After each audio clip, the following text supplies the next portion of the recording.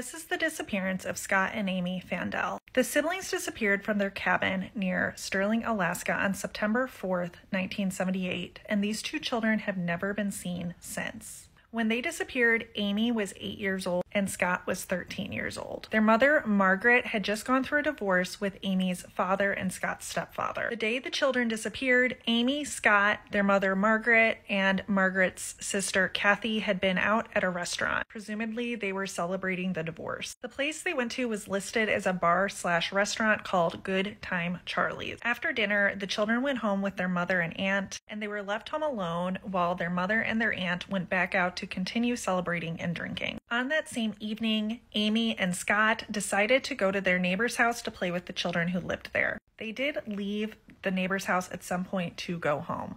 Also, around 11:45 p.m., a passing car noticed that they saw lights on in the cabin in which Scott and Amy lived. Margaret and Kathy returned home between 2 and 3 a.m. They said at that point the lights were off in the cabin, which they did think was bizarre because the kids were afraid of the dark. There was a pot of boiling water on the stove and tomatoes and mac and cheese sitting out on the counter, which was Scott's favorite snack. Kathy and Margaret assumed that the children had slept over at the neighbor's house, so they were not concerned and went to bed. The mother, Margaret, had to be at work at 8:30 the next morning. The children were supposed to be at school that day, and Margaret called the school around noon and discovered that Amy had never made it to school. However, her boss told her that she could not leave work to find out where her kids were. After school, the neighbor kids came over to find out why Amy and Scott had not been in school. When Aunt Kathy discovered that the kids never went to school, she called the police to report them missing.